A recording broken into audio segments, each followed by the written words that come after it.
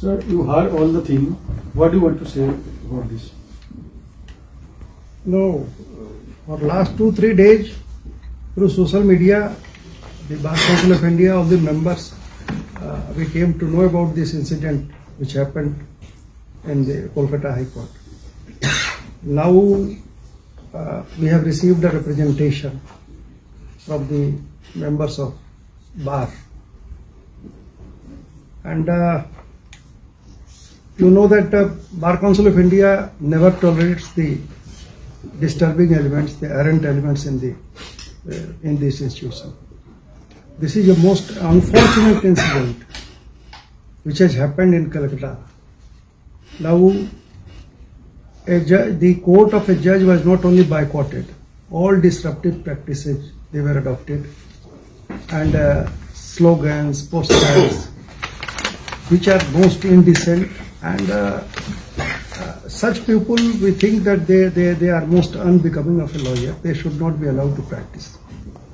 So, this committee of the Bar Council of India, after going through this representation, has resolved to constitute a 3-member committee.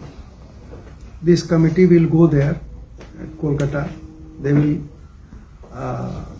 have interaction with the Registrar General of the Calcutta High Court, the other members of the bar, the leaders of the bar, and this committee will be requested to submit its report latest by coming Tuesday, and this committee will again sit, if necessary, hear the parties, and will take a decision on Wednesday, coming Wednesday.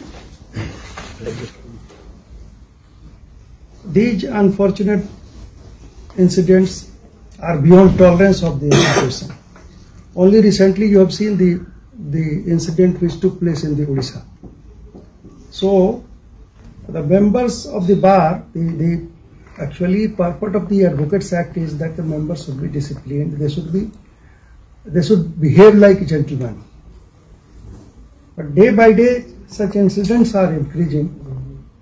If any genuine grievance is there, then they should have moved before the Honorable Chief Justice or before the appropriate forum.